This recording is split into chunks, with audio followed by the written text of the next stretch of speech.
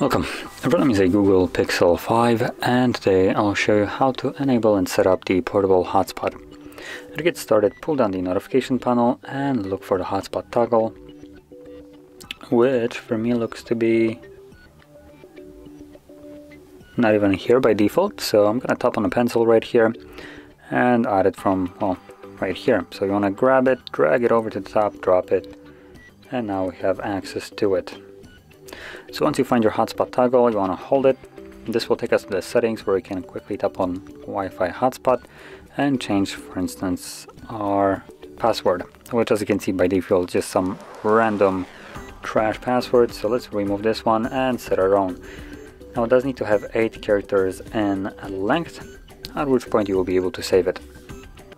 Then below that we have also a P-band, so you can choose if you want to have the 2.4 GHz Wi-Fi or 5 GHz one. And if you're not sure what your device supports, you can enable it to 5 GHz, which is going to be the better one. And if the device that you're trying to connect to this hotspot with doesn't support it, you simply will not see it at all in the Wi-Fi list. And if that is the case, simply go back here and drop it back to 2.4.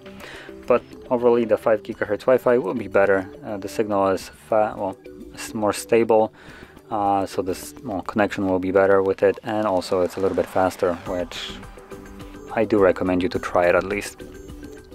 Now lastly, we have the hotspot name, so you can change it if you want to. As you can see, its name right now it's Pixel 1911.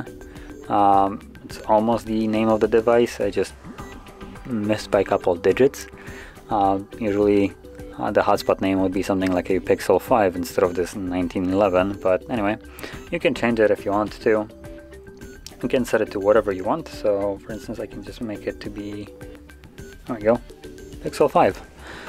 And under advanced we also have the option to turn it off automatically if that is something that you want. I do recommend you to keep it on. It's a fairly handy feature right here. So anyway, once you set it all up, you can leave this section and just find the toggle, tap on it to turn it on, and voila, you now have activated the hotspot.